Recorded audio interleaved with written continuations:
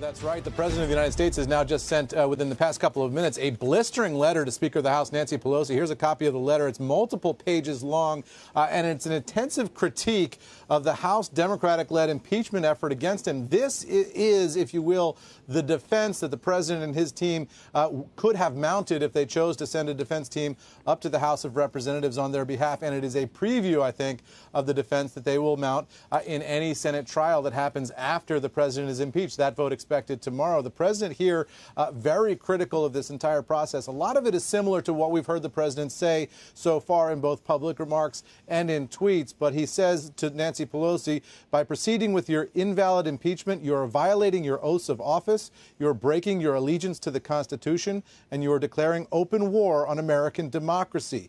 He goes on to criticize Pelosi for saying that she's praying for the President, saying that she knows that that's not true. He says you are offending Americans of faith by continually saying, I pray for the President, when you know this statement is not true unless it is meant in a negative sense. It is a terrible thing you are doing, but you will have to live with it, not I. The letter goes on in that vein for a number of pages, Tyler, including the criticism of the Democrats that they are the ones who are abusing their power. They are the ones interfering in American elections, and the President himself has done nothing wrong. So we can expect to see more of this during the Senate trial as the President defends himself. If there is an impeachment vote tomorrow, Democrats on Capitol Hill are moving forward with articles of impeachment in the Rules Committee today. Floor votes expected as soon as tomorrow. So we can expect to hear more from the President on all of this as he is here at the White House meeting with foreign leaders today, but ultimately also very much focused on this. So this is a letter directly from the President of the United States to the Speaker, not from his counsel, not from anybody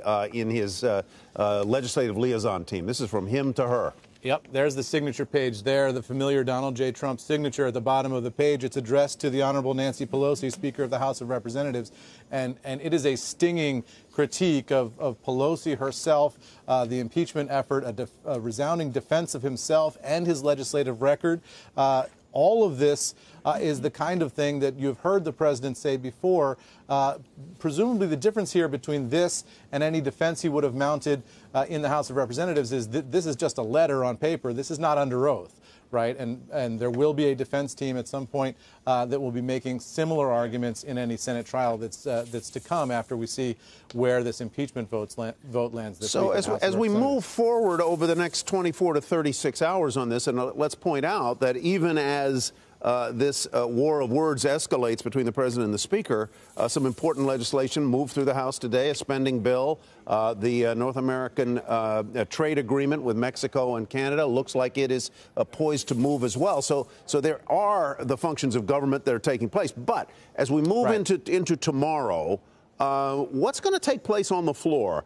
The Democrats presumably will present the case, the articles of impeachment that were passed by the Judiciary Committee, and then the Republicans will do what? Well, the Republicans will vote against them on the floor. The question is, will there be any Republican defectors? Last time around, I covered the Clinton impeachment. There were some defectors who voted against impeachment. The question is, will there be some this time around from the majority party who switched sides, from the minority party who switched sides? There were a handful of both of those last time around. That number will be carefully scrutinized to see just how partisan of an impeachment this will be. But Nancy Pelosi is a very good vote counter. The expectation is she wouldn't put this on the floor if she didn't feel extraordinarily confident that she has the votes to impeach the President of the United States. And then it will go to the Senate for a trial to determine whether or not the President should be removed from office. And the tone around this is as bitter as it could possibly be. Again, quoting here from the letter from the President to the Speaker of the House, you just never really see anything like this in letters from presidents to speakers. He says he accuses Democrats of wanting to impeach him for years now. He says, so you have spent 3 straight years attempting to overturn the will of the American people and nullify their votes. You view democracy as your enemy, exclamation point, from the President of the United States to the Speaker of the House. Tyler. Certainly strong words, Eamon. I'm also reading it here. It's a terrible thing you are doing, but you will have to live with it, not I. Do you expect a response from Nancy Pelosi ahead of that vote tomorrow? I would imagine Nancy Pelosi could respond directly to it, or she could simply allow the impeachment vote to be her response. I mean, it does feel as if that is all but inevitable tomorrow. You never say absolutely in this Washington, because this is a Washington, D.C. that surprises us all the time these days. But it does feel like the Democratic effort to impeach a Republican president is in full swing up there. And then we'll see where we go with the Senate trial. The question now is, what procedures and processes and time frame will that Senate trial have? The trial involving Bill Clinton, after he was impeached by the House of Representatives, lasted, I believe, for 5 weeks. I was in the chamber the day that President Clinton was acquitted, and he survived that trial by making a defense of himself on the merits of the complaint against him and also on the politics, saying ultimately that was about his personal life. It had nothing to do with the American voters. We'll see what kind of a defense this president mounts if we get there in January.